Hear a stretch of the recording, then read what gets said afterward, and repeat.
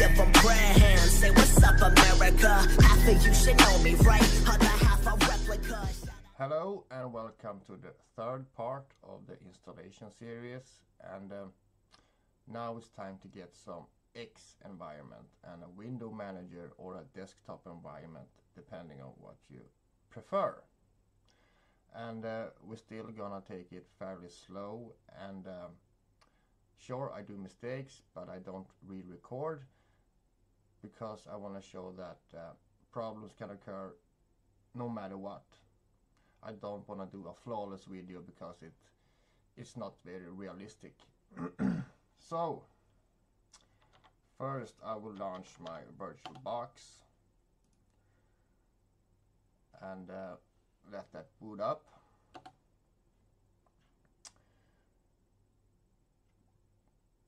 Check.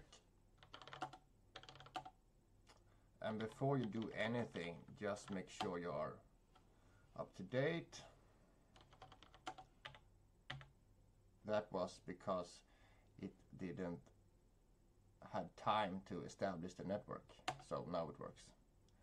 Nothing to do. Alright. Then we need our X server and X init. Here we can choose different packages, but they are so small and contains good stuff to have, so I just go with enter. Sorry. Like that. As you saw, it's not Xinit, it's Sorg Xinit. Anyway, here you can choose. In my case, I go with 1 because this is a VirtualBox. On my physical machine, I have the number 4, but and just go with enter. And now while it's downloading, we can just talk a little bit about that. We can take a look at the physical machine.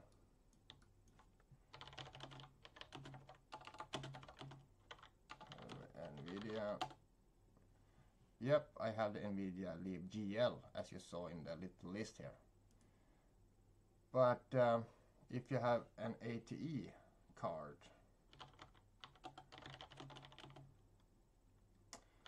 you have the Radeon, these ones, and in the YAR you have the catalyst drivers.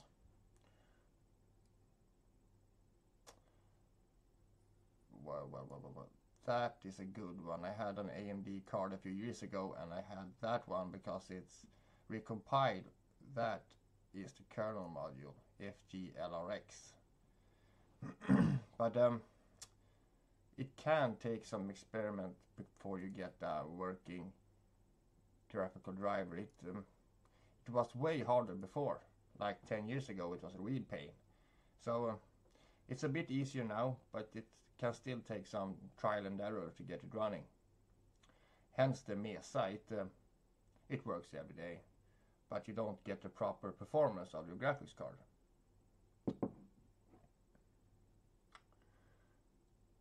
Any minute. And now there's no real need to mess with the X configuration file because we're gonna use the login manager instead. So we need the login manager, and just for this example we go with LXDM. Yep. And now I am sitting here and thinking what desktop environment we should go with first. I want to try them all or give them all a go, but we have to start with something. So we take a look at the LX desktop. Nope, LXD.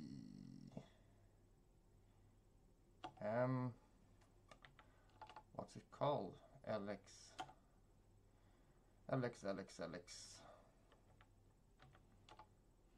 Brain freeze.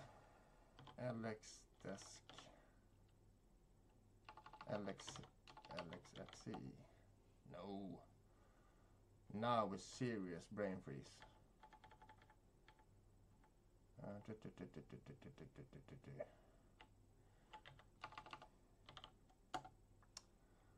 There it is. LXDE was the name I was looking for.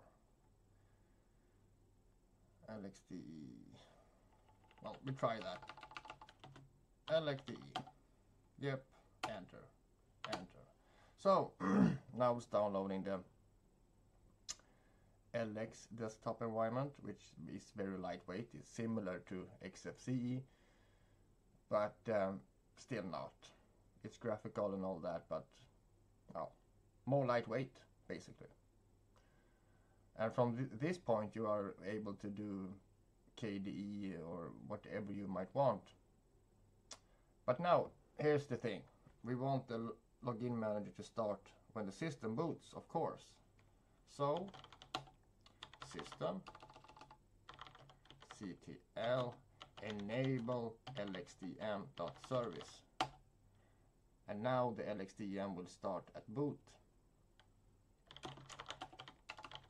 And if we take a look in the etc. directory, we have the LXDM.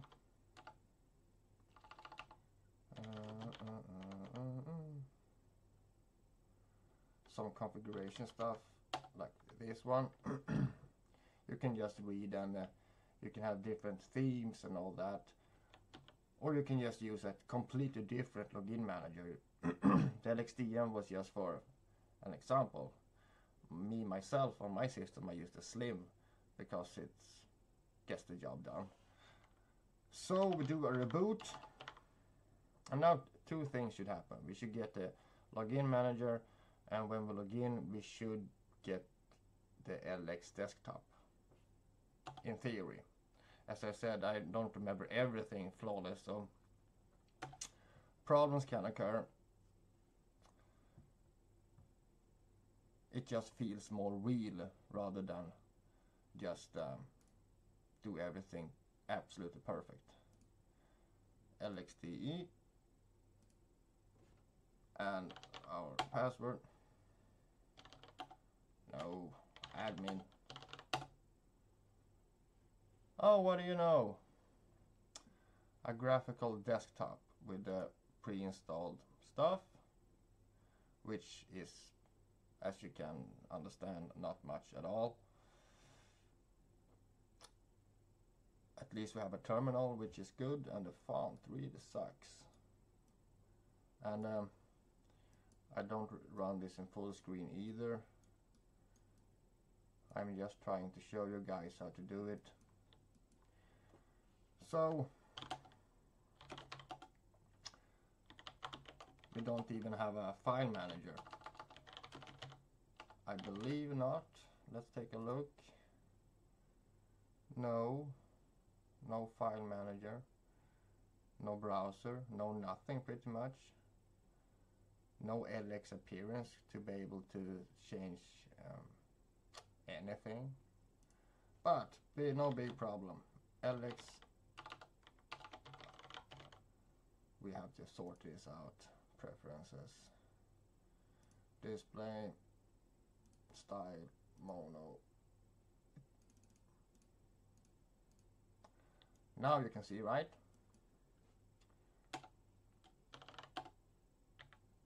Oh, I never can spell that right. LX app. That's because I'm not English, so some words are hard to me to spell.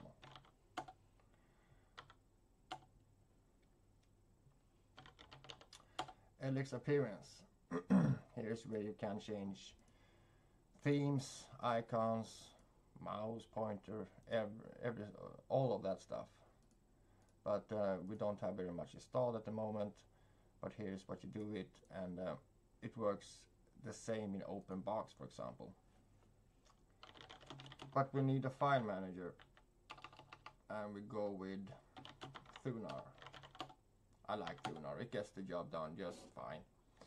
And there is no transparency, no nothing, just to minimize that one. Here we have transparency, and here we have my Thunar and my themes and blah blah blah, the conky, etc etc. So this can, without too much work, look like my system. But as I said, this is just to get you started. We can fire up a new terminal. No, it's done. So, well, suppose you want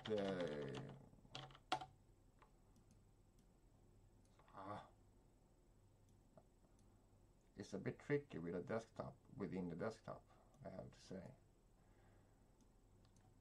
For example, now I want OpenBox. So let's install OpenBox. It's already installed, my bad. XFCE4. Yes.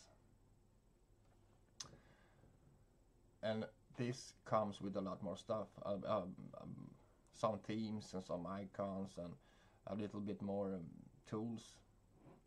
And if you apologize while this is installing, I'm gonna have some coffee. And once again, I apologize for my sometimes I don't have so good flow in my speak, but I hope it's get better. And I also hope you find this useful and that myself is getting more comfortable with this and can explain stuff a little better. Anyway, XFCE4 is done. So we log out, and then we choose XFCE session and see what we have. Ta-da! Default. Look, the XFCE, which comes with a lot more stuff, but now it's just mashing in every stuff you need. XFCE terminal, and as you see, there is no transparency, and I'm not sure if it's running any compositor at the moment. I don't think so.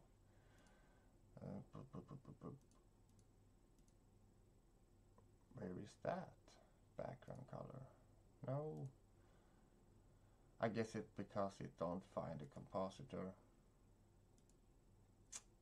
Anyway, feel free to look around and mess around. And if we do a screen fetch now. No, I don't have it. To the Pac-Man. Screen fetch.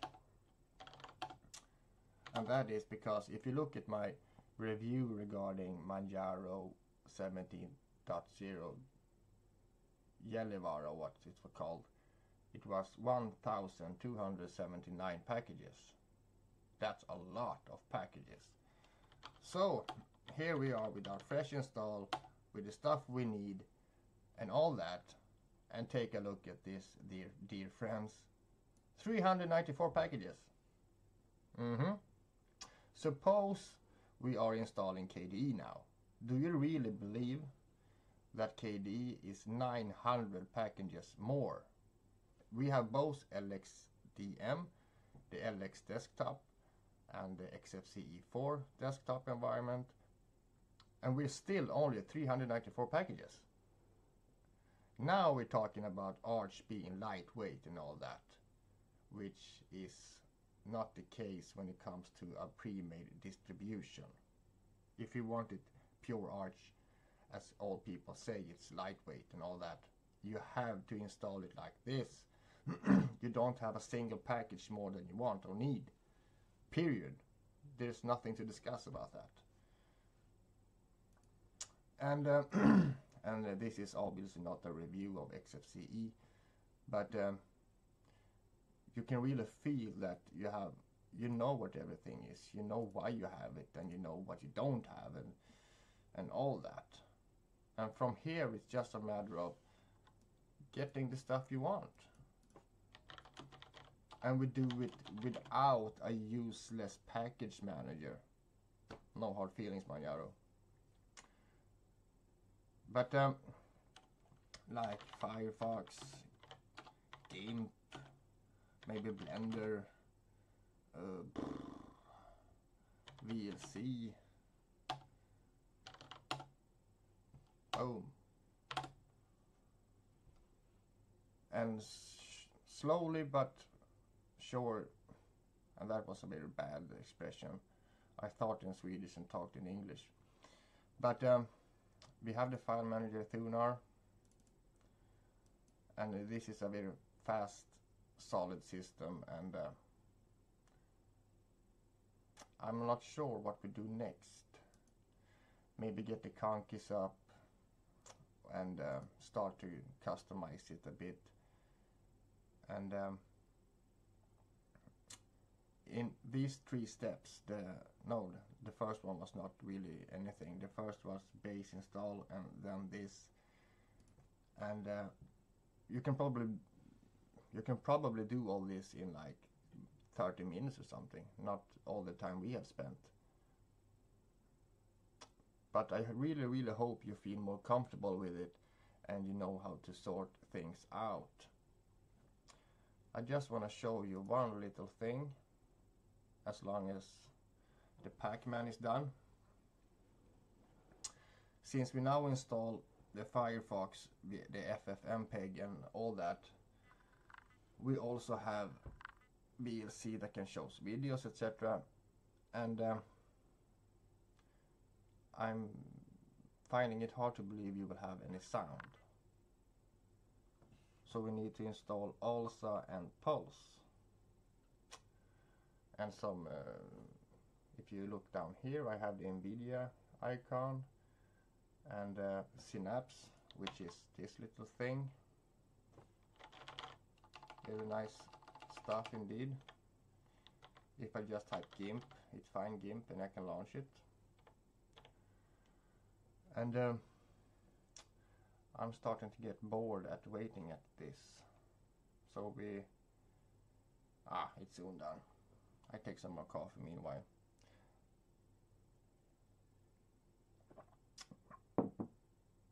All right, yalla.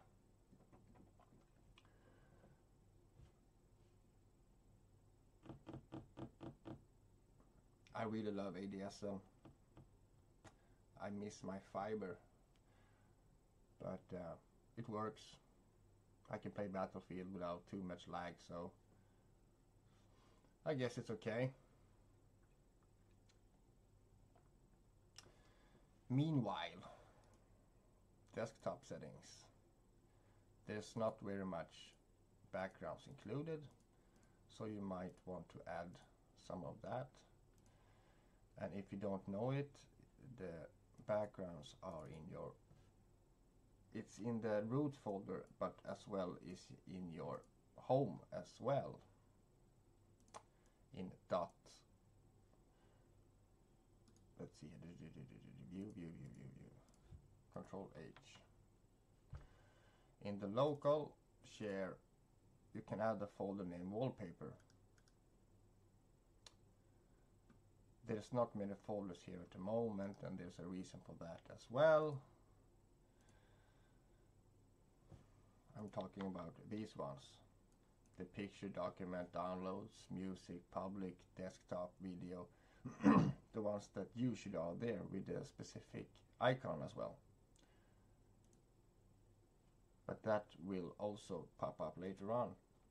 Now I'm aborting that because I don't have the time to wait. So what we want is yout grub customizer. No, it's like that. We want to install that one. Nope. Yep. And the reason for that is a very handy little tool. You know, your grub screen at the beginning where you have the option to choose what to boot. You can customize that as well, either with a background of your own choice, or maybe just a theme overall. There are many pre-made themes to download, and this utility makes it super easy to customize your grub, which is usually a kind of bad idea to do that. It's easy to make it crash and stop booting your system, which is a bit sad. And now we can see the yout in action. As you can see, it builds this application specifically for this system, which is very, very nice. So the grub customizer requires root. Look, here we have it, the grub customizer. In appearance settings, you can either just choose how you want it to look, blah blah blah. We can take that. It would probably look like shit, but I just want to show you. You can change your font, you can select the background. But you can also install pre-made themes, which should pop up here. At the moment we don't only have the star field. You can also edit the command when it's booting. For example, removing that quiet part I show you, so you can see the boot messages and all that. And it's just super nice. If you have multiple operating systems, maybe Arch and Mint and Windows and God knows what, you can select what to boot. There it is, predefined or previously. So you can, if you have Windows, you can just select that. So if your whole family is using the computer, so you can also add so it boots Windows rather than Linux. And that one we don't want. I don't want it quiet, and I wanted to boot that one. Save it.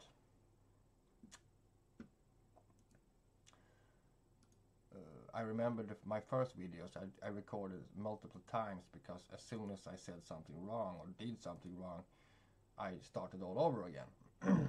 But you know what? Now I don't care. So you have to live with that. Reboot system. And we should have a... Oh, look how awful it was. But you get the point. It's very easy to customize your own grub. In my case, I just have the default, but with a fancy background. It looks kind of nice.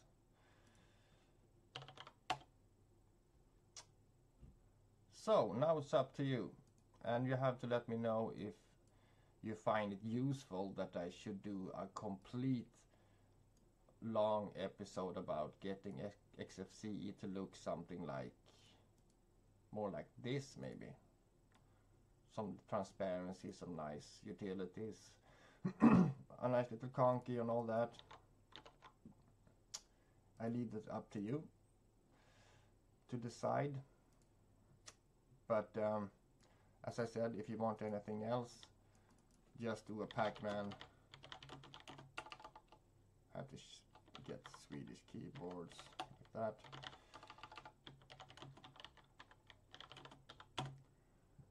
And your preferred desktop environment. I'm not sure. I have to look if Unity is available. No hard feelings about that. I still don't want it. But KDE4. So I suppose you can install it like, nope. What's the name of KDE? KDE Plasma. KDE5 maybe. No, now I remember. I believe it's the Plasma desktop. Yeah. So you should have enough meat on your legs to solve your problems at the moment. Otherwise, just leave a comment and we'll sort it out, I promise. I just hope we have made some new friends to the Linux community. And remember what I said. We still only have 404 packages. And if you haven't watched my review of Manjaro, look, 859, and I have a lot of stuff going on, like the blender. Except for example, I have everything I can possibly need, and I'm still 300-400 packages less than the KDE distribution from Manjaro. It just gets your mind going. How have so many packages that you don't need. And before we quit this, I just want to show you one thing I forgot. There it is. You want the network manager.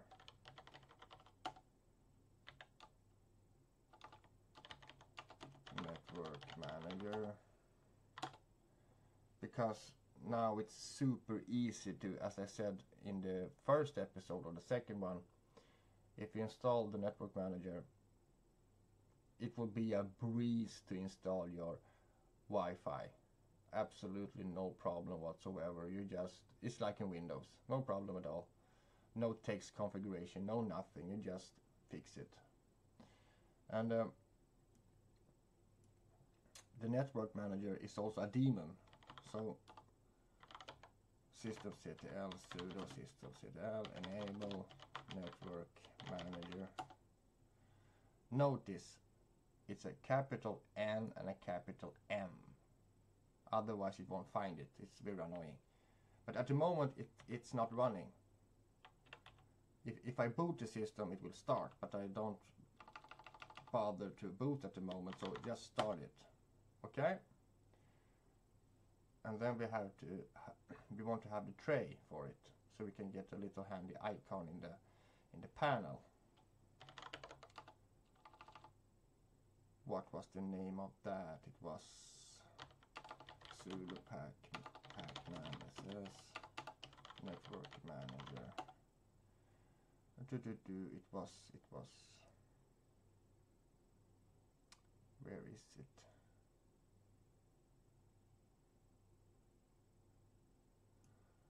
Okay, I have the sheet and look in my, oh, just like that, I remember it. It is the NM applet.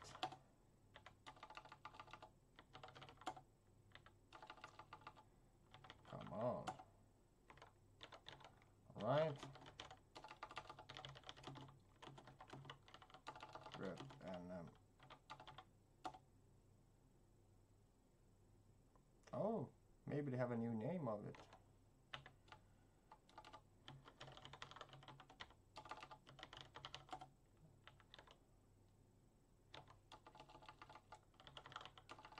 Alright. There we have it. Network Manager, GUI, Connection Editor, and Widgets. Install that one as well.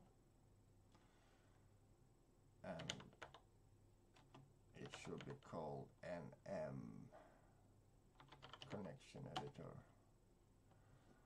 Look at that.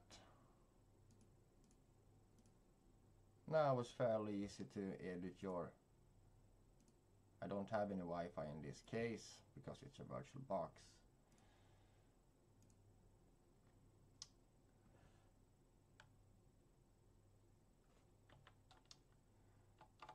But you have another option as well,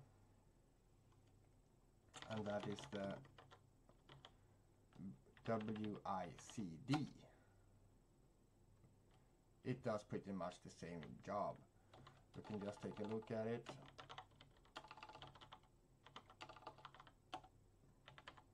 Yeah. In my opinion, it doesn't matter at all if you're using the network manager or the WICD. It's pretty much the same. Blah blah blah blah. Let's install that one as well. Oh, I already have it. Systemctl stop network manager enable vsid enable vsid and start vsid. There you have it. And as you see, we got a nice little icon there. There we have it. no wireless network found, that's no big mystery. As I said, I don't have any on this computer at all because it's a VirtualBox. But it's insanely easy to get stuff done now.